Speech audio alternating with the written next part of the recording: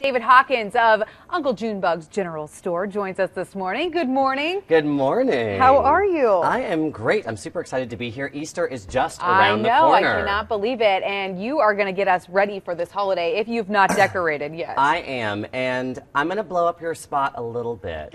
Okay. So yesterday I actually found out that I was going to be on the show today. And normally you guys give me about a week to prepare. Well, I'm going to blame the producer. We can blame him. Okay, so. we'll blame the producer.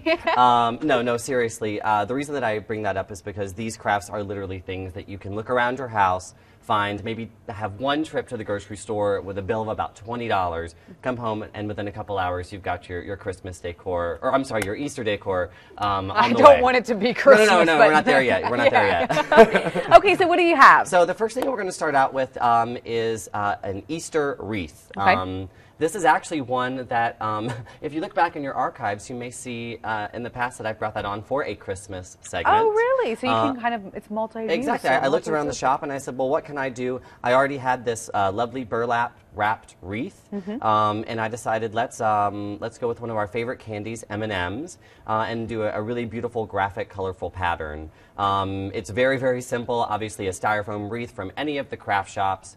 They range about $3 to $4 each. Burlap, obviously very cheap as well, about $1 a yard. You can wrap it around, and then every crafter's best friend, a hot glue gun. The cool part about this is that obviously you can choose your own candy to choose from. I liked these because of the pastel colors, obviously, but also they are M&Ms shaped in eggs with like a speckle pattern on them, so really throws the Easter home. And then this is a little Easter stuffed bunny from last year that we repurposed for this year. So all right, ta-da! Looks pretty good, right? Looks great. Okay, what else do you have? So the other things I wanted to bring in are again, from the shop. I just looked around and I said, what looks Eastery to me? I've got these lovely baskets here, which they're not as big as some Easter baskets that I've received in the past, but they still send the message that you love and appreciate someone. You can either fill it with eggs or candies or little small gifts that you have. These are $6 each, and I just think they are super cute. Yeah, they are very After cute. Easter, they can be repurposed for organization on your desk or in your bedroom.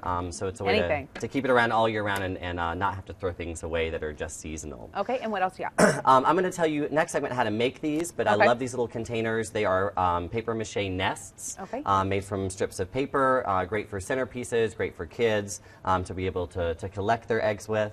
And then this is one of my favorite things. I am a crazy person for mason jars. Old ones, new ones, all different kinds of colors. I just love it. These are actually in celebration of Mason Jar's 100th anniversary. Oh, cool. They did a throwback to the blue vintage glass.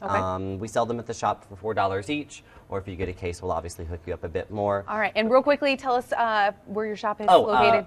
Uncle Junebug's General Store is in North Asheville at the Reynolds Mountain shops, just above Beaver Lake. Okay, and you got more to come yes, just later a couple in the minutes. show? We got more to show you. Yeah, so stick around.